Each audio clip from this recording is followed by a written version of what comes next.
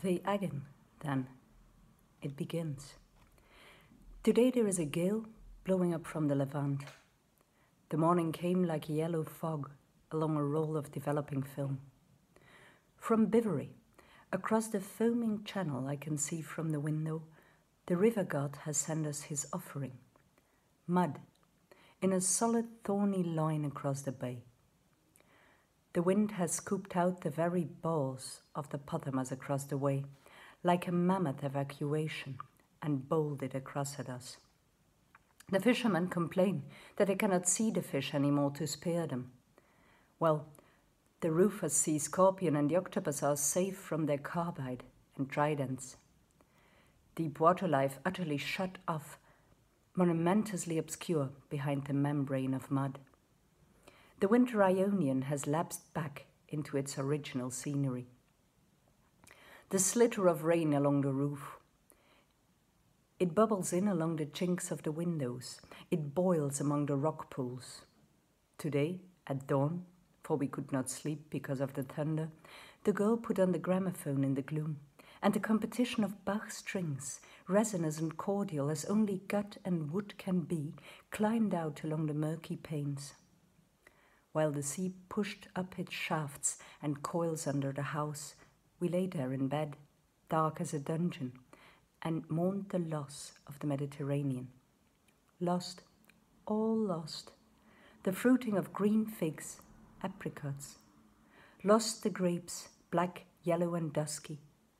Even the ones like pale nipples, delicately freckled and melodious, are forgotten in this morning, where our one reality is the Levantine wind, musty with the smell of Arabia, stirring the bay into a muddy broth. This is the winter of our discontent. The air is full of the fine dust of the desert tombs, the Arabic idiom of death, and the panic world is quite done for, quite used up and lost. The cypresses are made of coal.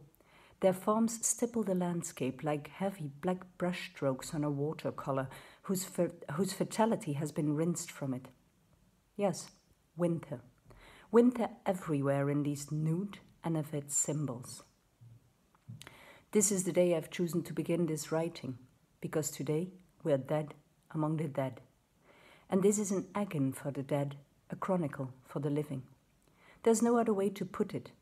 There is a correspondence between the present, this numbness, inertia, and that past reality of a dead, whose meaning is symbolic, mythical, but real also in its symptom.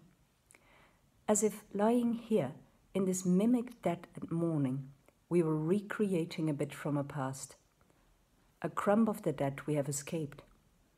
Yet, even though the wild ducks fall in a tangle of wings among the marshes of Bivery, and all the elements are out of gear, out of control, even though the sea flogs the tough black button of rock on which this, our house, is built, the correspondence of deadness with deadness is complete.